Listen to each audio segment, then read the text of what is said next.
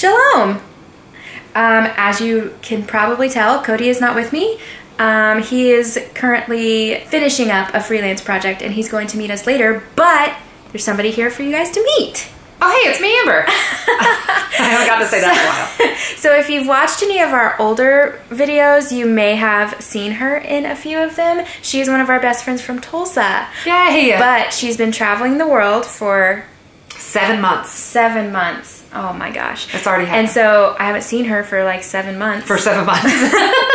So she came to visit and we're going to go to the Rockefeller Tree Christmas Lighting. Wait. Yes, that's Rockefeller Christmas Tree Lighting.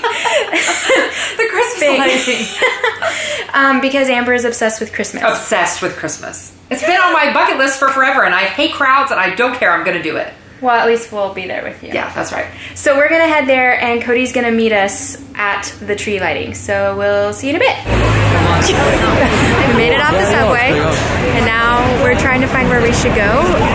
And we're pretty sure that it's probably just right here. Okay. Well, according to that girl, it doesn't sound promising. I don't know.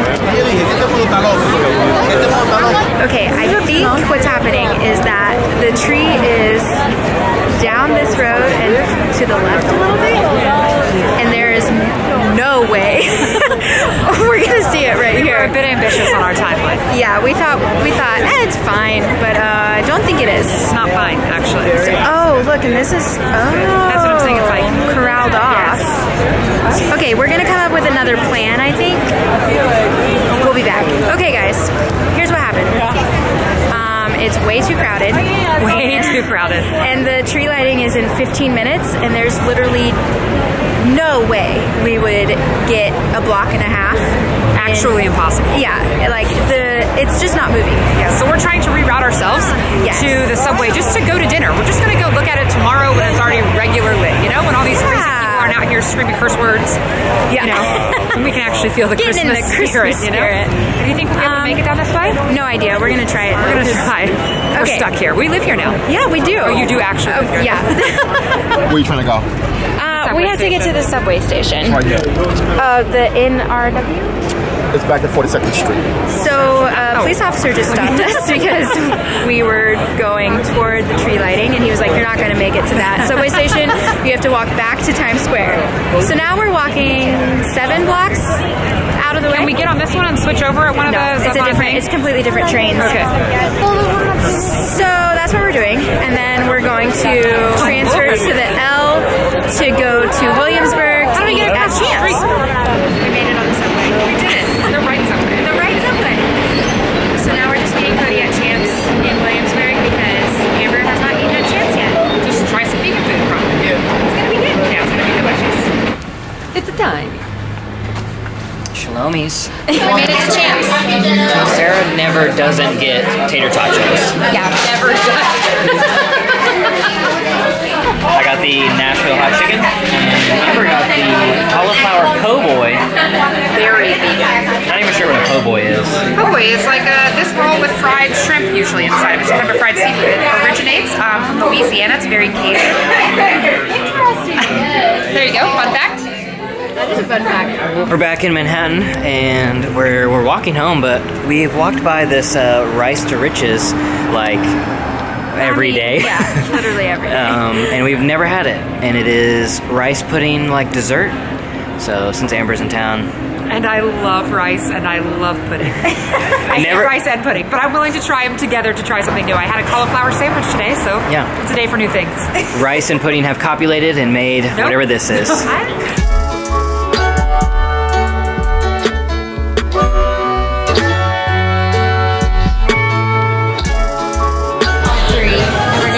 Oreo, French toast, and then the original.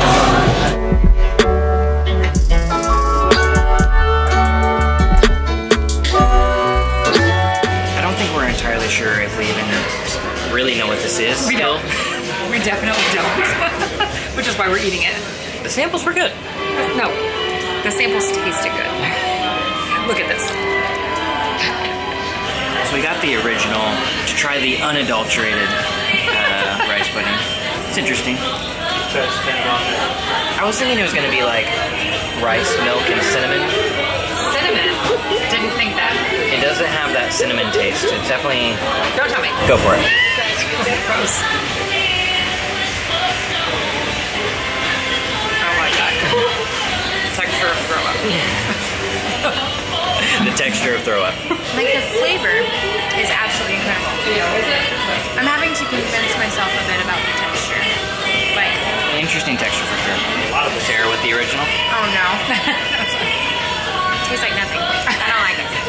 It doesn't have the delicious taste to distract you from the texture. Yeah. The other flavors are definitely more enjoyable. But I don't mind the original. I would have glowing review for $8 a scoop. It kind of tastes like cereal milk.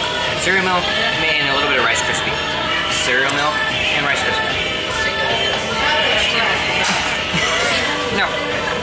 The only thing that has cereal milk and Rice Krispies is if you left your Rice Krispies overnight for 4 days in curdled milk.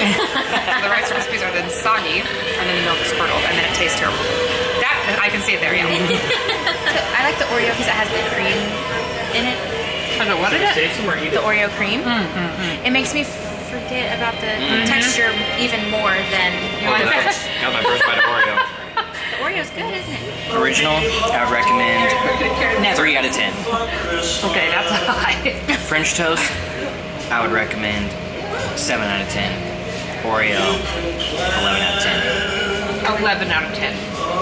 Of rice pudding. Okay, well, say that. I'm saying I would recommend it. I would recommend it as a flavor to try at Rice to Riches in Soho.